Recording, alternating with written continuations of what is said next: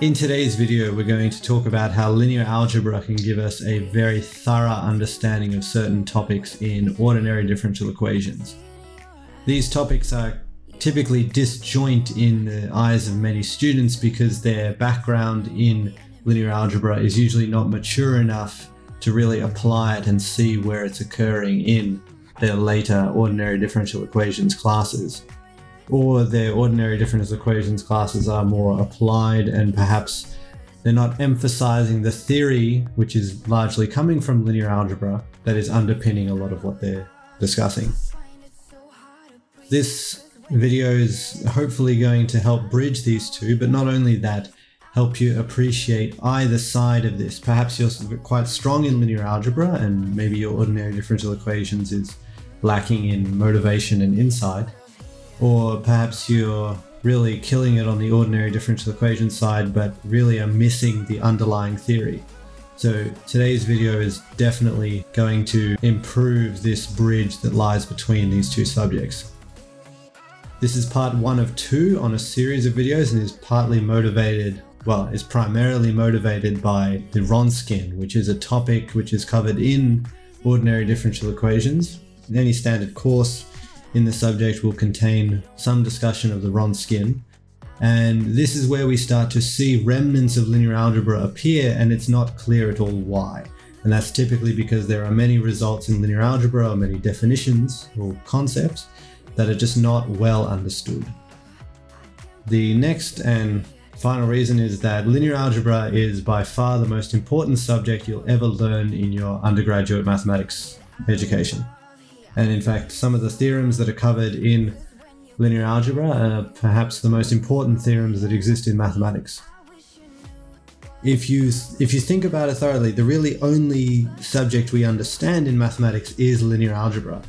If you take something like calculus, calculus is really just forcing linear algebra onto non-linear things. If you take some smooth function, let's say like a cubic, to understand its slope, you're not actually understanding the slope of a cubic, you're understanding the slope of a line which approximates the cubic. Namely, you take the slope of a tangent line. So what you're doing is forcing linear algebra on the cubic and then understanding that linear algebra there. Similarly, if you were understanding differentiable manifolds, so you wanted to understand a sphere, what you would do is approximate it by a tangent plane and then vary that tangent plane over the sphere, and that is what's referred to as the tangent bundle. So again, we've taken a highly nonlinear object like a sphere and approximated it by a linear object in order to get an understanding of it. In the course of this video, we're going to review concepts like bases, what a vector space is, linear independence, and see how that can gather information and insight in the subject of ordinary differential equations. Now, if you're familiar with these definitions already, then you still may get a lot out of it because you'll get to see my interpretation of things. And I really try to emphasize in almost everything I do, where is the linear algebra? Of course, not everything is linear algebraic. Quadratics are not linear algebraic, but typically what you can do is see it through some lens of linear algebra in a hope to get some insight. Okay, it's enough chit chat, let's get into it.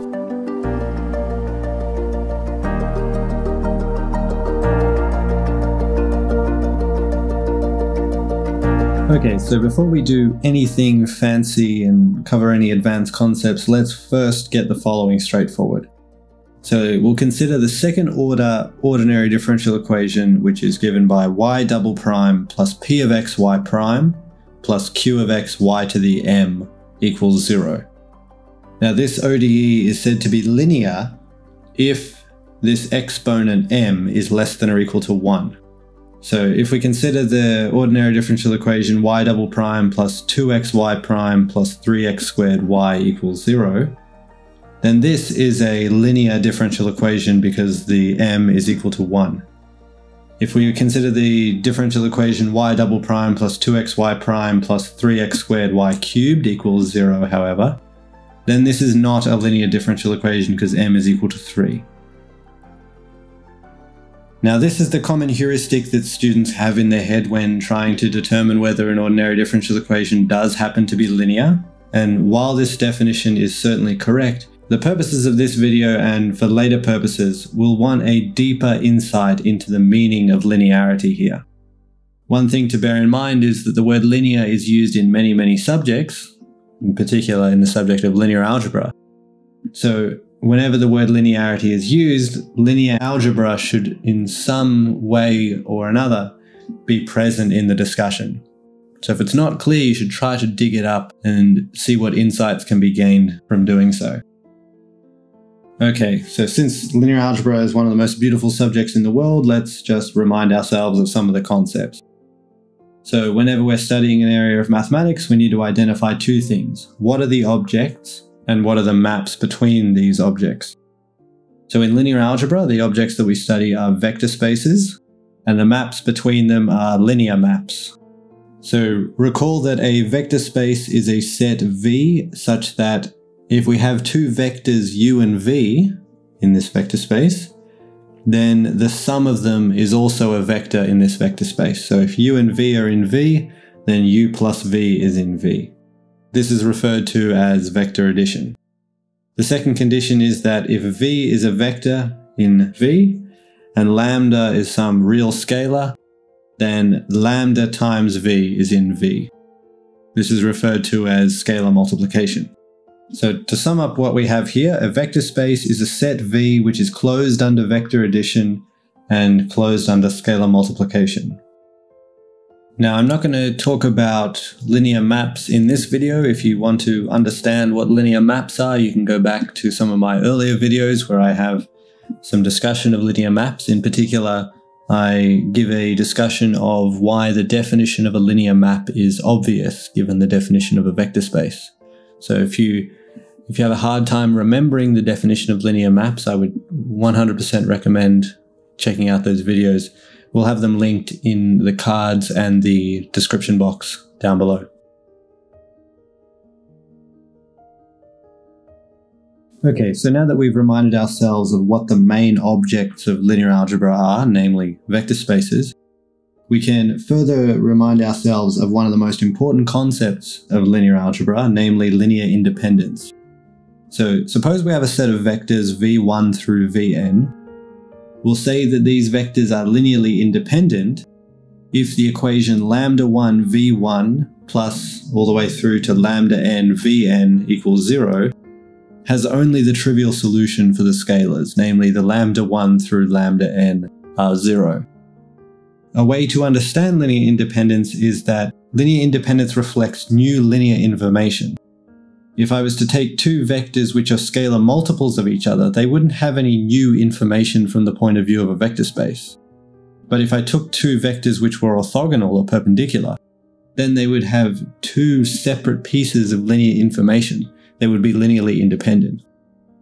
Now, of course, I don't need to have orthogonality to have linear independence, but linear independence really harkens at the point that the vectors contain n bits of information. Now, a set of linearly independent vectors v1 through vn is said to form a basis for a vector space if every vector can be written as a linear combination of such vectors. And this is really the beauty of linear algebra. It's really the remarkable fact about vector spaces, which is that any element in the vector space, which is a priori an infinite set, can be entirely encapsulated in a finite set of data. Namely, if you give me these n vectors, then I can tell you every single vector in the vector space. So I've reduced some massive infinite set to a very small finite set. So now begs the question, well, what does this have to do with ordinary differential equations? It's nice to know all these facts about linear algebra, but the point of the video is to discuss the application to understanding and gathering deeper insight into ordinary differential equations. So now, bearing these definitions in mind, let's give a more nuanced definition or a more refined definition of what it means for a differential equation to be linear. So we'll say that an ordinary differential equation is linear if the set of solutions form a vector space. So if I have one solution and another solution and I add them together, that will also be a solution. Or if I take a solution and then scale it by some real number, that subsequent function will also be a solution. So to test our understanding of this concept, let's show that the differential equation y prime plus xy equals 0 is linear in the sense that the set of solutions forms a vector space. So let y1 and y2 be two solutions to this ordinary differential equation, and we'll take lambda1 and lambda2 to be real scalars. We need to show that if we add two solutions, we get a solution, and if we scale a solution, we get a solution. So in particular, it suffices to show that lambda1 y1 plus lambda2 y2 is a solution. So let's compute lambda1 y1 plus lambda2 y2 prime plus x lambda1 y1 plus lambda2 y2. Now if we differentiate lambda1 y1 plus lambda2 y2, that'll give us lambda1 y1 prime plus lambda2 y2 prime, since the derivative is linear. Then we'll get lambda1 xy1 plus lambda2 xy2, just by expanding. And then if we factor out the lambda1, we'll get lambda1 y1 prime plus xy1. And factoring out the lambda2, we get lambda2 y2 prime plus xy2. But since both y1 and y2 are solutions, we have lambda1 times 0 plus lambda2 times 0, so we must have the result being 0. So we've now looked at certain definitions in linear algebra, such as the definition of a vector space, linear independence, and a basis, and so forth. And in particular, given that understanding of linear algebra, we've looked at a more refined definition for an ordinary differential equation to be linear. But it's not clear yet why anyone would care about this more refined definition. It seems more complicated and it doesn't seem to give us anything fruitful. So now what we want to do is actually discuss how this refined understanding can be useful when it comes to solving ordinary differential equations. So let's consider the differential equation y double prime minus y equals 0. Two obvious solutions to this differential equation are, of course, y1 of x is equal to e to the x, and y2 of x is equal to e to the minus x. But now a natural question arises, which is, how do we find all solutions, and how do we know if we have all solutions?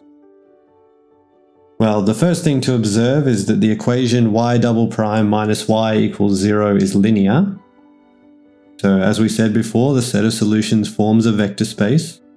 And in particular, if we have f1 through fn being linearly independent solutions, and suppose further that they span the vector space of solutions, then they'll form a basis of the set of solutions, and in particular, all solutions will be given by linear combinations, i.e. any solution of the ordinary differential equation can be written as a sum from I equals 1 to n of lambda k fk. Okay, so returning back to our given linear differential equation here, y double prime minus y equals 0, let's suppose for the moment that e to the x and e to the minus x happen to be linearly independent. Now the order of the ordinary differential equation, so the highest number of derivatives appearing in the differential equation, is of course 2. And so all solutions are going to be given by linear combinations of e to the x and e to the minus x, because the order is going to be related to the dimension of the vector space. So for us, we have an order 2 differential equation, so the vector space will have dimension 2. So we have a 2-dimensional vector space with 2 linearly independent vectors. So the vectors e to the x and e to the minus x form a basis for the set of solutions to this ordinary differential equation. And in particular, all solutions are going to be given by y of x is equal to lambda 1 e to the x plus lambda 2 e to the minus x. So given this discussion, what we've done is we've looked at the problem of finding all solutions to a linear ordinary differential equation. and then reduced that to simply determining the linear independence of a set of solutions. Now, the problem of finding all solutions a priori to a linear differential equation seems intractable. It seems extremely difficult and almost impossible. But the problem of determining linear independence to a set of solutions, well, that should be just straightforward linear algebra. And in fact, in the subsequent video, what we're going to look at is as a tool to understand linear independence of solutions, and that's referred to as the Wronskian.